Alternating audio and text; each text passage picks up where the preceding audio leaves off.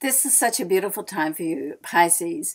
We've got like right at the start of the week, Venus, Mars, and Saturn all in the sign before yours. I mean, this is, and like Saturn and Mars have very favorable sextile opportunity aspect with Mercury. Now, putting all this together, and Venus is going to be moving as well into your sign, so we'll come back to that. So let's put this sextile together. So Mercury is sitting in your solar second house. This is your monetary zone, okay? So in this area, it's really, it's really good for you because the Mars and the Saturn that it's bouncing off are in your area of hopes, dreams, wishes, and goals. So, it really helps you get in touch with, first of all, what you want your life to be like, and Mars gives you that like clarity, it's like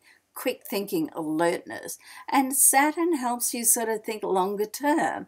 Okay, well, this is good for now, but how is this going to look in like 1 year, 2 years, 3 years? And just, helps you like think that longer term plan through, and Mars helps you get in touch and think about how that's going to look like in your life for now. Okay, so you visualize, you're such a great dreamer, and I say this with affection because everything starts from a thought, and then if we can put like the emotion and see what it looks like and the visualization on top of that, which you're so good at doing. I mean, really, you could run seminars on this. I mean, you want to teach this to all the other signs, particularly all the earth signs, gets it grounded. But this is your secret to manifestation. I mean, you have that ability just to get excited about things and build it up within yourself and like visualize it and put passion to it and get excited about it. It's so wonderful. So in that sense, this is a great time to do that. And then as there's a couple of things that are going to happen, then as moves into your sign through this week, say midweek, early to midweek, so Venus brings the love energy. It's romantic. I mean, so it's beautiful in Pisces. So it's also about finances. So either way you look at that, love and money, it's both, it's both good. Now, the other thing that's happening for you or coming up, I just heads up, like with Mercury in that monetary zone, right now, you're likely to get news through, be talking about, money, managing your finances, and so on. Keep in mind that this area of your chart is also about self-worth. So you want to be careful of your inner talk, okay?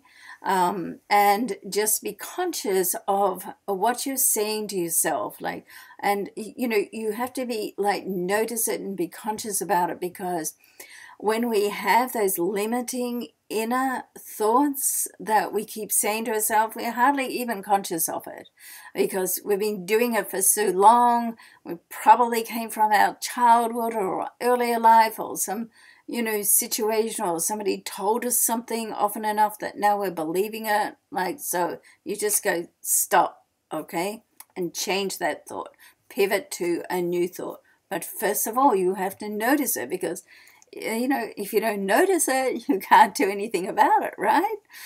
Okay, so this is like a really, really positive, powerful week for you to step into your personal power. And if you're interested in looking at a course to do that, my self-mastery program, jenniferangel.com, under programs, gets excellent results in that way.